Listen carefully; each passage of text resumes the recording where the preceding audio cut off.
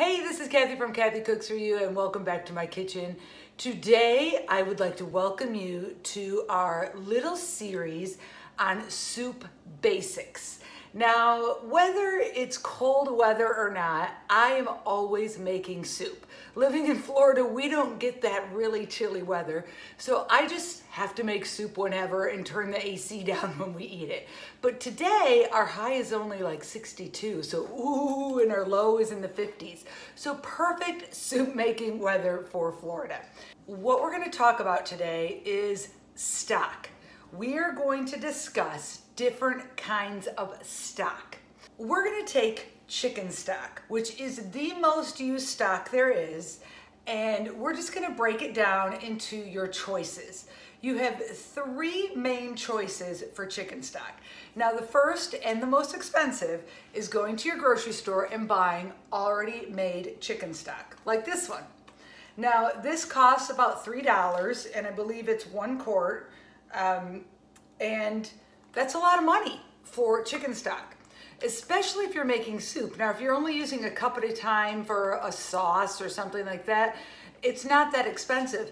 But when you're trying to make soup to feed 6 people or a portion of 6, then you need 3 of these. Well, okay, so soup just now got expensive because just your liquid alone is gonna cost $9, let alone if you put meat in it, your vegetables, your pasta, whatever. So this is your most expensive option. Now, you can get this BOGO at your grocery stores, and when you get it BOGO, then of course your price goes down, and that makes it a little easier. Do I always keep this kind on stock? No, probably 50% of the time you'll find 1 or maybe 2 of these in my pantry for just in case. Now, what I love is base. This is what's called soup base. Now, I've explained this to you guys many times in other recipes, but I can't tell you the importance of this in my cooking. Not only do I use it in soups, I use it when a sauce calls for a cup of broth. You mix 1 teaspoon of this with a cup of water and you have your broth. This is an organic version, which I really like a lot. It's the Better Than Bouillon brand, and chicken organic is what I have here. Now, I also have vegetable organic and beef organic in my fridge, but this is by far the one I use the most. And what this is basically like, do you remember, they still have it, I think, the orange juice in the freezer section? It's kind of like that. It's concentrated broth, and it is absolutely delicious, smells absolutely delicious. If you buy the non-organic version, you do get some food coloring in there, and it's a little like bright in color, and to me that looks fake. I like the organic one. It also has your salt in here. So let's say you're making a chili and it's almost all done, but you need a little salt and it's just lacking a little oomph, you know? Put a couple teaspoons of this in there. You get your salt and you get that other layer of flavor that you think you're missing. So this works so good.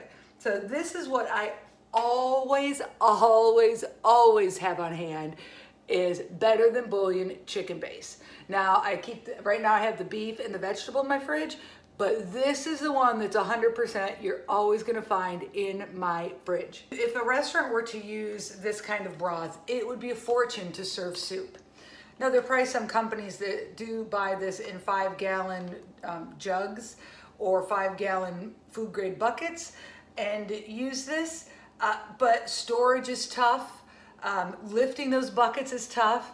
Majority of restaurants will use a soup base. Probably not this nice organic one, but they are probably using a soup base.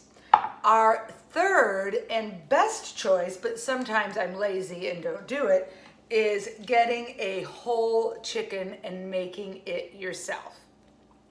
Now, the benefits of doing the whole chicken route are you also have chicken meat, so you are cooking your chicken meat at the same time. You don't have to use them together. You could just want the chicken meat, kind of like when you go buy a rotisserie chicken and you're using the chicken.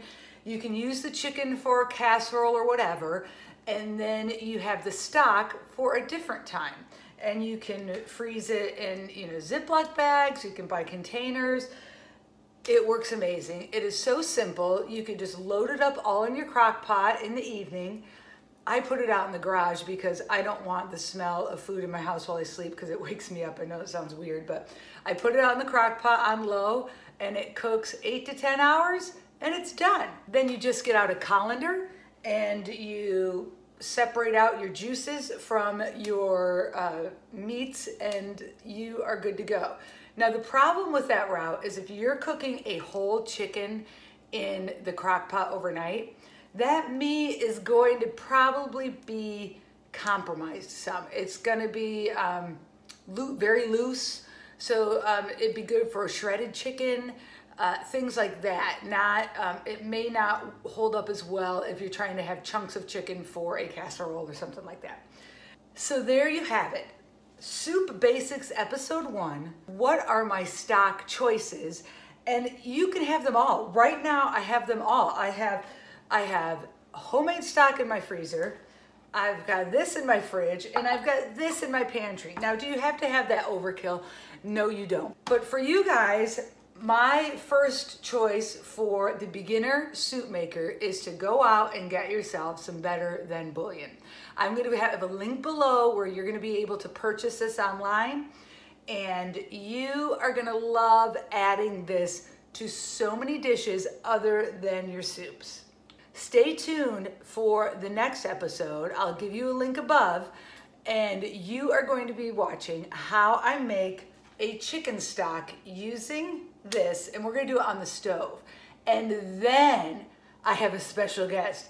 My mommy is coming by to show you all how to make her chicken and dumplings. So this is gonna be a super treat for you.